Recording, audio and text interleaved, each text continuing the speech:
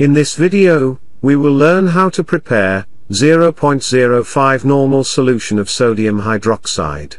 Required apparatus and chemicals are a weight balance, sodium hydroxide, distilled water in a beaker, stirrer, empty beaker, spatula, funnel, and a volumetric flask of 1000 milliliters.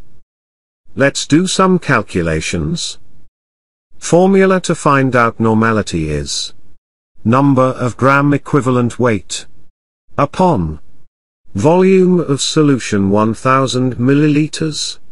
For this, we have to find molecular weight of sodium hydroxide. So, atomic mass of 23 for sodium, plus 16 for oxygen, plus 1 for hydrogen. After calculation we have 40 gram per mole. We know that gram equivalent weight is equal to molecular weight over acidity, basicity. Put the values. We have 40 grams. So, we need to dissolve 40 grams in 1000 milliliters for 1 normal. But we have to make 0.05 normal. So for that, I am using the conversion factor. As we know, 40 grams for 1 normal. For 0.05 normal, we multiply 0.05 on both sides. We have to dissolve 2 grams of sodium hydroxide in 1000 milliliters for 0.05 normal.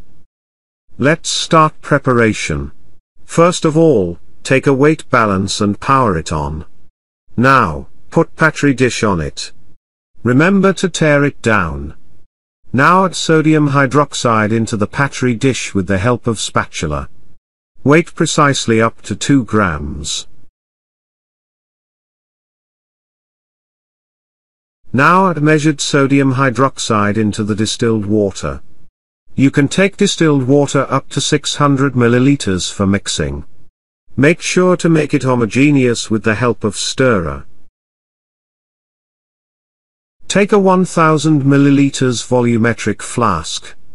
Now pour all the solution into the volumetric flask with the help of the funnel. You have to fill the volumetric flask up to the 1000 milliliters mark. For that you have to add more distilled water. So, take distilled water into an empty beaker and fill it up to the 1000 milliliters mark. We have successfully prepared 0.05 normal solution of sodium hydroxide. You can store it in storage bottle.